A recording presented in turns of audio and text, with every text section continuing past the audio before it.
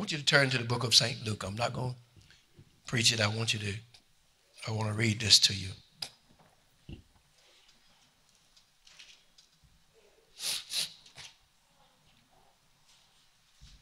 Luke 15 says, then drew near to him all the publicans and sinners for to hear him. And the Pharisees and scribes murmured, saying, this man receives sinners and eat with them. Now they were the proud Pharisees, and they felt they were doing God's will. You know what I'm saying? And so when Jesus comes on the scene doing something different, and they criticized him, so he was there with sinners and receiving sinners, and they was like, this man, he can't be no prophet. Prophets, they don't mingle with sinners and da-da-da. But anyway, so Jesus spake this parable to them and said, what man of you having 100 sheep, if he lose one of them, does not leave the 99 in the wilderness and go after that which is lost until he find it? And when he had found it, he layeth it on his shoulders, rejoicing. And when he cometh home, he called together his friends and neighbors, saying to them, rejoice with me, for I have found my sheep which was lost. I say to you that likewise joy shall be in heaven over one sinner that repenteth, more than over 99 just persons which need no repentance. Everybody see that? Either what woman having 10 pieces of silver, if she lose one piece, does not light a candle and sweep the house and seek diligently till she find it?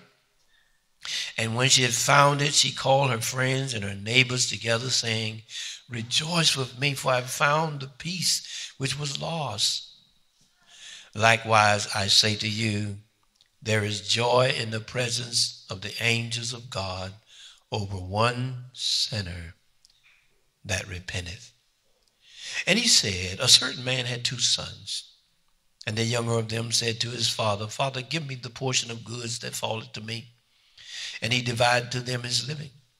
Not many days after, the younger son gathered all together and took his journey into a far country, and there wasted his substance with riotous living.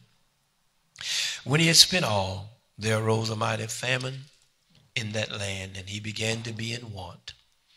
And he went and joined himself to a citizen of that country, and he sent him into his fields to feed swine. And he would fain have filled his belly with the husk that the swine did eat, and no man gave to him. And when he came to himself, he said, how many hired servants of my fathers have bread enough and to spare, and I perish with hunger. I will arise and go to my father, and will say to him, Father, I've sinned against heaven and before thee, and am no more worthy to be called thy son. Make me as one of thy hired servants. And he arose and came to his father. But when he was yet a great way off, his father saw him, and had compassion, and ran and fell on his neck and kissed him. The son said to him, Father, I've sinned against heaven and in thy sight, and am no more worthy to be called thy son. But the father said to his servants, bring forth the best robe and put it on him, and put a ring on his hand and shoes on his feet. Bring forth the fatted calf and kill it, and let us eat and be merry. For this my son was dead and is alive again. He was lost and is found. And they began to be merry. Now the elder son was in the field, and as he came and drew nigh to the house, he heard music and dancing, and he called one of the servants and asked what these things meant. And he said to him, thy brother has come, and thy father has killed the fatted calf, because he hath received him safe and sound. And he was angry and would not go in. Therefore came his father out and entreated him. And he answering said to his father, Lo, these many years do I serve thee, neither transgress I at any time your commandments, and yet thou never gave me a kid that I might make merry with my friends. But as soon as this thy son was come, which has devoured thy living with harlots, thou hast killed for him the fatted calf. And he said to him, Son, thou art ever with me, and all that I have is thine. It was meet that we should make merry and be glad. For this your brother was dead and is alive again, and was lost and is found. In the book of Matthew, chapter 28, the Bible says, verse 18, and Jesus came after he rose from the dead and appeared to his disciples. Jesus came and spake to them, saying, All power is given to me in heaven and in earth. Go ye therefore and teach all nations, baptizing them in the name of the Father and of the Son and of the Holy Ghost, teaching them to observe all things whatsoever I have commanded you. And lo, I'm with you always, even to the end of the world. I'll tell you something. Not every church is going to be large, but every church should be doing the will of God. And I know to a large degree everything rises and falls upon leadership. I know all the antics. I know all this that they've shared.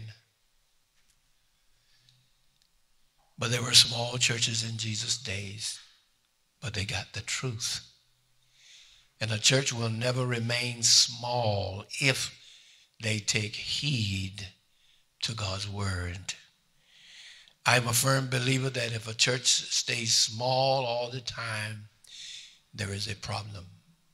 I believe that with my whole heart. Should we have 500 or 1,000 people, I will still believe the same thing. I don't cut myself slack and say, oh, well, What the Lord shared with me years ago still remains true. He said, I said, Lord, can you give me some tips as to why some churches grow and some don't? What I shared earlier, he said, some people are like the Dead Sea. They just take in, they don't give out. And then he said, I forgot to tell you that earlier. He said, therefore, there's very little growth. That's what he said. Therefore, there's very little growth. Why? Because when churches take in and don't give out, it's the same process of giving and receiving. If you receive and receive and receive and don't give, there's a problem there. But the Bible said it is more blessed to give, right, than to receive. Same principle comes when we're sowing as far as the harvest. The harvest is plenty, but the laborers are few. Wow. You heard Jerusha's testimony. That was a good reminder. Thank you for that reminder, Jerusha. I didn't think about it like that, but it is so true. There was a tent meeting we had years ago with Pastor Webb. We were reaching out to the lost, and there was a lady that she didn't have 2 lungs. I don't know how people can live, but that was her testimony of whatever the doctor said. And the lady always struggled with a breathing problem. God healed her instantly under the tent. She cried out, just cried out, began to testify that she didn't have 2 lungs, but she had, I guess, 1. Or whatever the problem was, God healed her. There's another lady that we witnessed to in Grandin Village years ago. This lady She had a hurt that she had been hurt and holding on to for 30 long years. Her life was in chains. She just couldn't do anything. We shared the gospel, prayed with her. She got saved. She hollered out. And she kept saying, 30 years, 30 years, 30 long years I've carried this. And here God healed me. If you want to see the miraculous, you got to go where the miracle is needed. All of God's people in here, you've been saved. You will see some healings and miracles, but many times somebody is in a desperate strait. But to the world, you can see miracles on a regular basis because people are hurting. God used the pickle on yesterday. I told my wife about it. I remember we were out in the field and I didn't know who was going to show up, but I had told Toy while I'm going because we've been doing counseling on Saturday and so on. But I said, this Saturday we're going out there. And I committed my wife before I talked to her about it. She said, you always commit me to something. But anyway, the point that I was making is that I went out there and then, so I just felt like just letting her, do the praying and whatever. So she began to pray, and I'm after praying, I'm kind of peeking a little bit, seeing how they responded. Boy, God was zeroing in on their need. And so as we were talking, she said the Lord had told her to fast that morning. And so she had a few words, well, Lord, so and so, but she obeyed God. God wants to use you. I don't know of any other way to say it. He wants to use you. The very thing you've been praying about. He wants to use you. And you get out there and you begin to experience that divine life flowing through you. You'll never be content anymore. You'll never be content anymore. When you lead a soul to Jesus Christ, there's a joy that comes like no other joy. You birth people. As a parent, you birth people into the kingdom of God. I'll share this. There was a spirit of intimidation that came when I first started the ministry. It followed me and followed me around. And I couldn't put my hand on it. I couldn't figure out what in the world. So then in the late 80s, God healed me of fear. And I experienced a jubilation, a joy, and a freedom like I never knew possible. I kept saying, this is too good to be true. I didn't know I could be free. And that fear just colored every area of my soul and my life and my thinking. God freed me up. I was so excited, I was trying it everywhere, testing it. See if this is for real, man. It was so good. And I was timid, couldn't look people in the eye, and all this stuff. People looked me in the eye, I looked down. Didn't have the confidence, but when God healed me, I'm looking them right in the eye, just enjoying it like, wow, God, this is unreal. This is so powerful. And some people had big eyes, and I was like, yeah, I mean, and so they could be intimidating. That's what I'm trying to say. Some of them were taller than I was, but I'm looking at them, man, just like, God, this is unreal. God, this is so awesome. So later the years came, and so some other hurts came back again. And that spirit followed me, and he tried to convince me, and it was so subtle that I couldn't discern what was happening. So there was that intimidation again.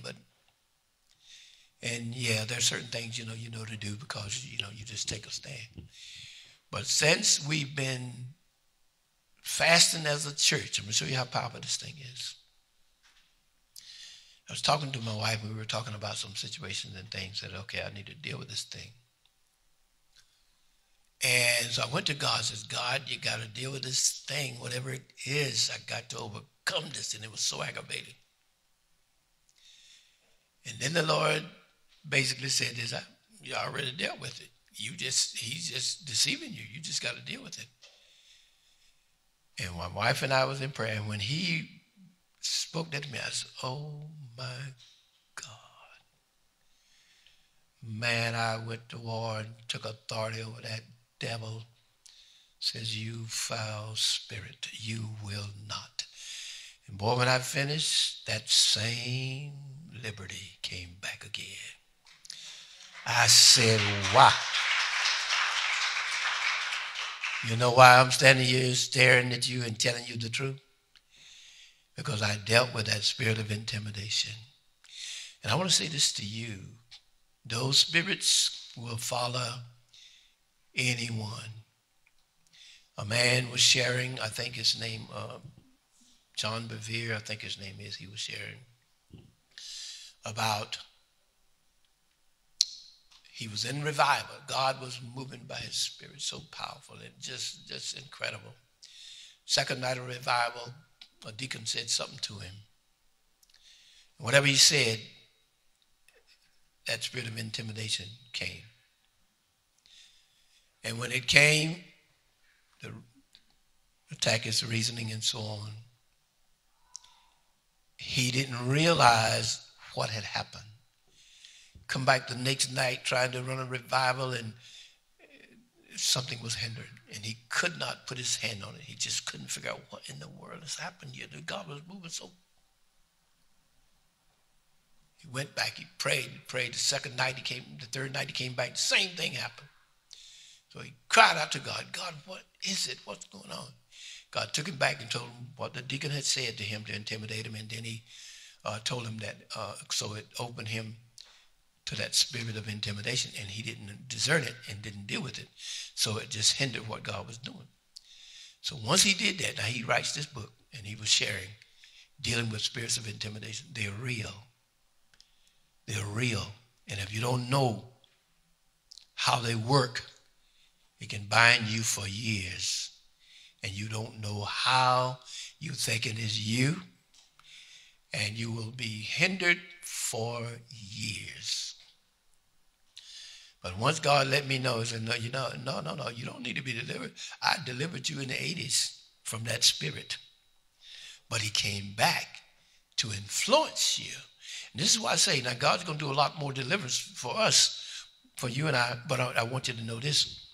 When he delivers you, you have to be aware, because the spirit will come back and try to make you feel like you hadn't been delivered.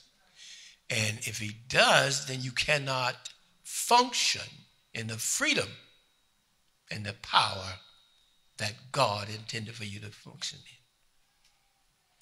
But hallelujah to the Lamb. I am free. My God, I'm free. Hallelujah. Glory be to God. Saints, if you don't know the power of how spirits can hold you back, you need to know this. But thank God, the weapons of our warfare. My. Jesus.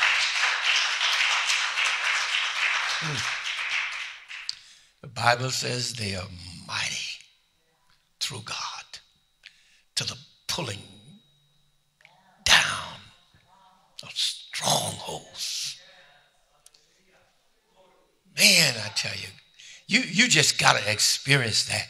Something been intimidating you and you can't seem to do, then it's a spirit of intimidation. You deal with that devil. Deal with him. And somebody say, I don't know if I can deal with it. Yes, you can. Yes, you can. Yes, you can. When you realize that it's not in you, it's following you. Maybe a generation, but when you understand that you can deal with it, I remember a witchcraft spirit that I had to deal with, and I didn't understand how witchcraft was working, hindering me. And see, they're clever, and you need to know this. I didn't understand how they could hinder a person's life, even though you're a Christian, even though you're saved, even though you speak in tongues, even though you pray. If you don't discern who they are and how they work, they can hold you back for years. But when you discern, so I had this spirit of witchcraft, and it has hindered and followed, and I didn't understand it, how it worked then. But God showed me, and he said, you can take authority over it. And when he showed me that, wow. A spirit of witchcraft is the same, in most cases, as a spirit of intimidation. They come to hinder you. They come to intimidate you. They come to control you. It can work in others, and it can work in you if you aren't careful. But if you discern what it is and how it works, with the authority given unto you as children of God, you can stop it. You can bind it, break its power, shut it down, cancel its effectiveness. Instantly you will feel the freedom. And there's nothing like freedom that comes from God. I am excited. God Almighty, Lord have mercy. God is good, saints. Hallelujah. God want to do that for each and every one of us. Whom the Son sets free, he's free indeed. I know some may be groping with fear, but you don't have to. I want to put that out. That's on the tail end of witnesses. You can be free from everything that makes you afraid. God has not given us. You got something to share, babe? You look like you got something to say. God has not given us the spirit of fear. You're looking at a man that grew up so timid, embarrassingly timid. But you're looking at a man that Jesus set free. Hallelujah. Hallelujah. A lot of us men, we got to be free to bring the leadership to our home and our families, to the cities. We got to be free. Because spirits of intimidation goes for the head. Y'all got to hear what I'm trying to tell you.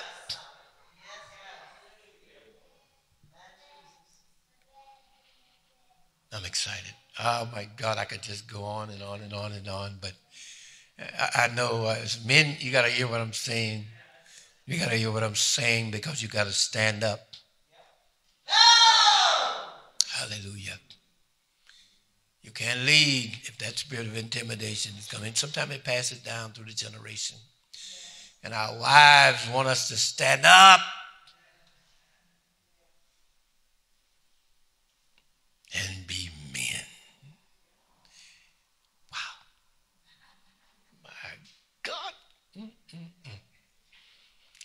How can you do this, Brother Heard? I've been free, brother. I can't say it no other way. Hallelujah. When I found out that thing was following me and what it was, then it's time to deal with it. I know, I'm just trying to whet your appetite. I want you to get stirred in your soul. I want you to, men to rise up and say, oh my God, I got some work to be done here. Men, you're like lions. You must guard your turf.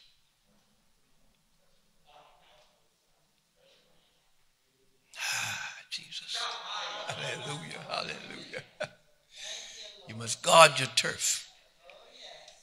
The lion, he walks around and he's got a certain territory.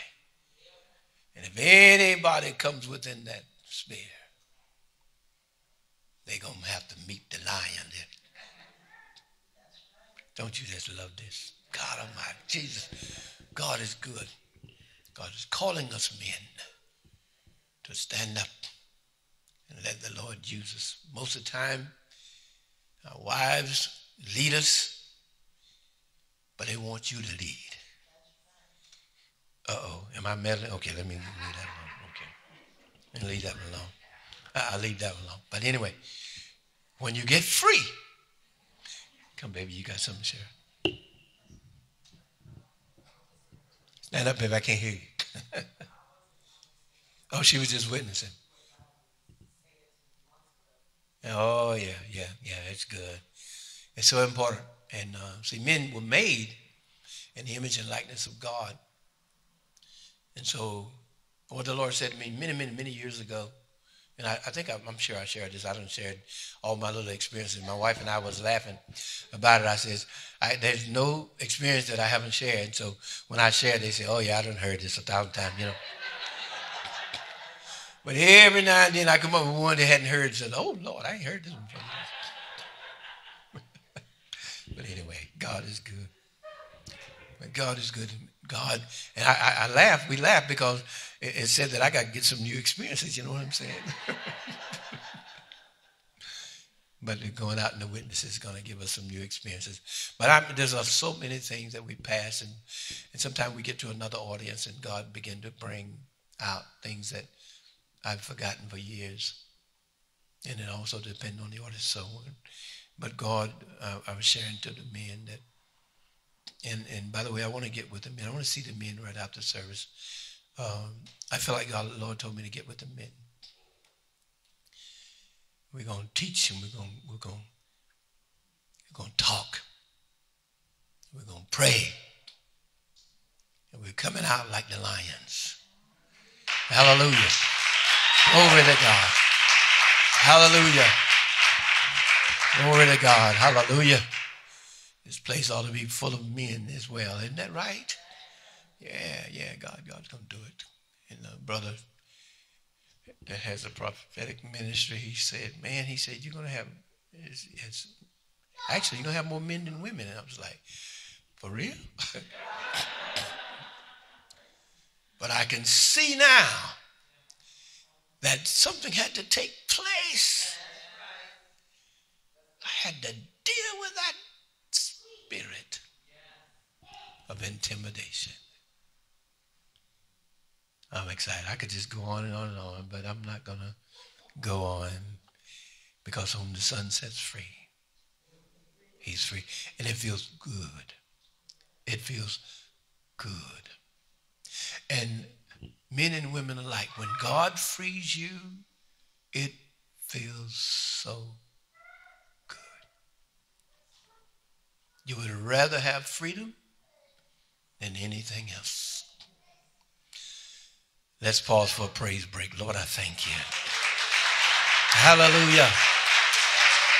Hallelujah. Glory to God. Glory to God. Glory to God. It came. Now I'm going to give this plug for Jesus. It came because Jesus looked at a timid, cowardly young man that grew up afraid of his father, afraid of life, afraid of people and everything else. And he said, I want you. It's like, me? You can't mean this, God. Yes, I do. Yes. He says, I want you, that timid, backward, cowardly young man from Sampson County, North Carolina. Wow, God. This is for his glory. This is for his glory. Hallelujah. Only Jesus Christ can make a man free when he don't know how to break free on his own. Only Jesus Christ. Father, I thank you for the words that's been shared. I hear the Lord talking, Nick. I hear the Lord talking as I'm talking. I hear him talking.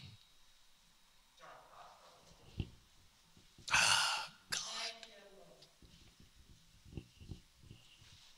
He's going to satisfy the longing in your soul. Lift your hands, Nick, and give God some glory. Hallelujah, Jesus. Hallelujah. Hallelujah. Hallelujah. Glory to God. Hallelujah, Jesus. Father, you do it because you know just what to do. You know how to get into the crevices of our soul.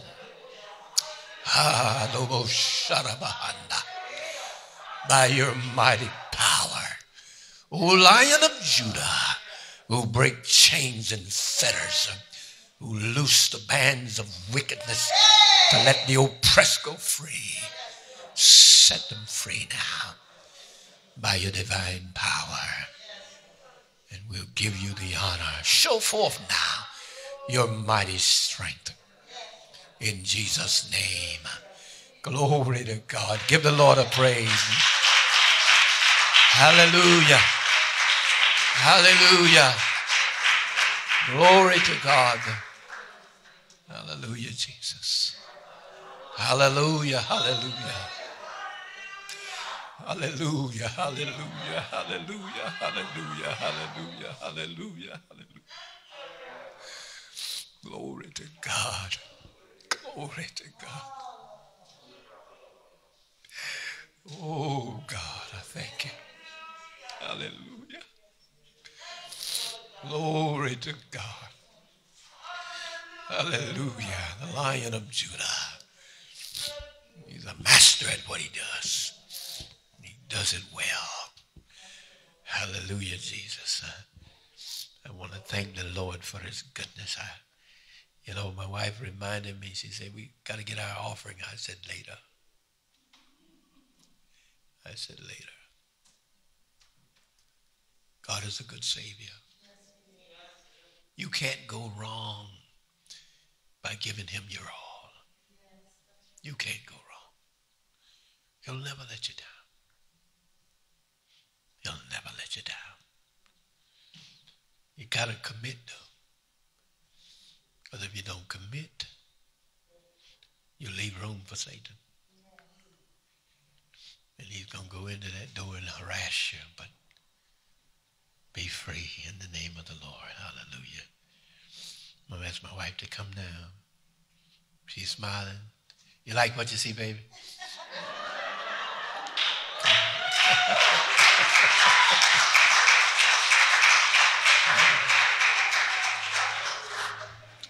I remember her saying to me, honey, we need to deal with so-and-so. And I was like, yeah, you're right, but my God. Hallelujah. Hallelujah. You know what? As a woman and a strong-willed woman, sometimes we don't understand what God is doing in our lives when he breaks us down.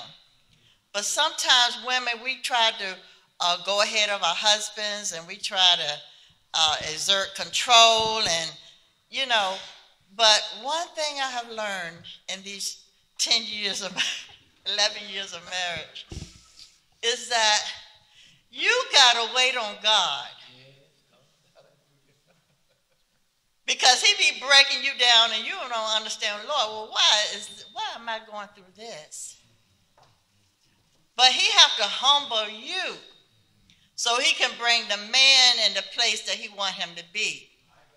You know, and so you have to take down and you take back and you shut up, you know.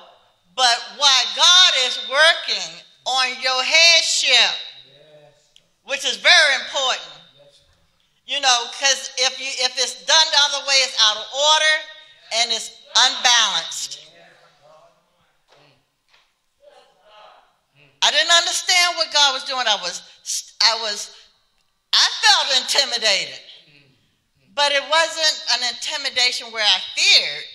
It was just that the Lord was doing something in me that I didn't understand, and that was humbling me and putting me in my place so that the man could come up to the place where God wanted him to be. Did y'all hear that? I was a piece of work. No. I was a piece of work. I can tell the truth and shame the devil. But I'm telling you, it is the best way because things flow better. You get God's results, you know. And when you exalt your mate and put him in the place where he need to be, God will bring you up. You know, it's not a thing where somebody's putting you under their feet, but it's an elevation for you, but it's a spiritual elevation. You know, it's a settledness and a deep assurance because you're walking evenly now, wherein before you were walking ahead. So there had to be a breakdown on the inside. I know I'm telling the truth. You know, we don't deal with stuff. We talk over it, around it, but we got to talk to it now. And see, when we talk to it, it'll straighten it and cause divine alignment. And that's what God wants now. He wants divine alignment. Hallelujah. See, the head's supposed to lead. Hallelujah. Yeah.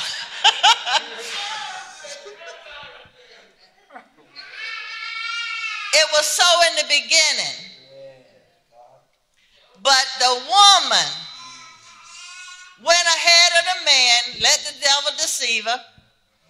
She knew what the truth was. She knew she wasn't supposed to eat that fruit, irregardless of what the reasons were. But why am I going here? But when she usurped her authority over the man, she got him in trouble, her in trouble, and got the devil in trouble. That's a terrible influence. But God now is causing us to get it back in order. And the church will rise up. It will rise up. It'll rise up in the strength of the Lord. You know, sometimes our men are beat down so much. Put down, you know, disrespected. You know, my husband used to tell me, he said, you know, when you go, and I didn't really know if that was correct or not, but he used to tell me, he said, when he would go in and transact business, that they will always look to the woman and not to the man. And so, you know, I kind of paid attention to what he said and was looking. And sure enough, they would look at me. They wouldn't even look at him. Because you know why? Because we always going ahead of them. And they know that. And so I had to learn. He taught me how to stay in my place and my position. Even in my home, I don't answer the door. I don't answer the door in my house most of the time, unless he's not there or available. Because he's the head of the home. If you don't have a maid, it's different. You're the head of the home. But when you have a man in the house, he's the authority, he's the protection and security for that home. But he taught me that. And I learned, you know. And so the Lord had to break me down in some areas because I was used to being in control. And I had a husband for 29 years previously to this marriage. And I didn't understand that. I didn't have that principle working in my life. I was controlling things. I was running things in the home. You know, it should not have been. And so I just thank God, ladies, if you humble yourself, it doesn't mean your husband gonna beat you down. You know, he'll begin to respect you and he will elevate you. He will elevate you. But he can't elevate you if you're always on top of him, on going ahead of him, you know. And that's why with so much problems in the home today, it's because people got their headship out of order. So let the men lead. One time I saw a shift in the ministry. I've been here long enough to see it. A shift in the ministry where the men began to come up. They began to take the initiative in prayer. And it seemed like the women were, you know, kind of pushed back a little bit. But God knew what he was doing. And it felt good to have men in leadership and taking the spiritual headship. And it was happening in this ministry. And then they got the men's ministry going. And after they got the men's ministry going, the men was just going out doing things. I said, oh, wow. But I don't know, men. I don't know what happened. You know, you got to come back up now. And women, we got to let them. You know, if your husband say, honey, we're not doing this, so-and-so, say, okay. Don't give him a whole lot of lip, even if you don't agree with it. Pray about it. Take it to the Lord in prayer. Don't be afraid to take the lower road. It's the way up. Amen. Amen. Amen.